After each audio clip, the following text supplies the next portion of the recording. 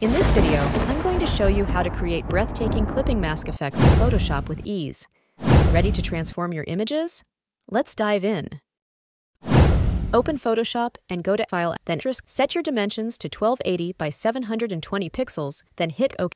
Click on the adjustment layer icon and select Solid Color. Pick any color you like and click OK. Drag your clipping mask template onto your work path, easily found online by searching for clipping mask templates.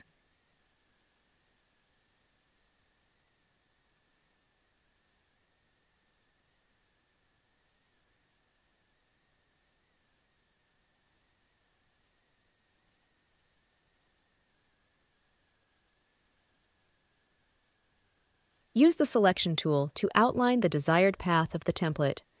Once selected, Ctrl+J or CMD+J on Mac to copy it onto a new layer.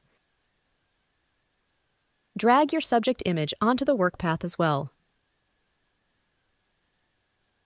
Right-click on the subject image layer and select Create Clipping Mask. Voila! Your image will now be clipped to the layer below. You can also add a gradient color to the border as shown on the screen. Now let's create a gradient to the border. Right-click on the layer and select Blending Options. Select Gradient Overlay. And there you have it, an eye-catching clipping mask effect in no time. Thanks for watching, and don't forget to like and subscribe for more Photoshop tips.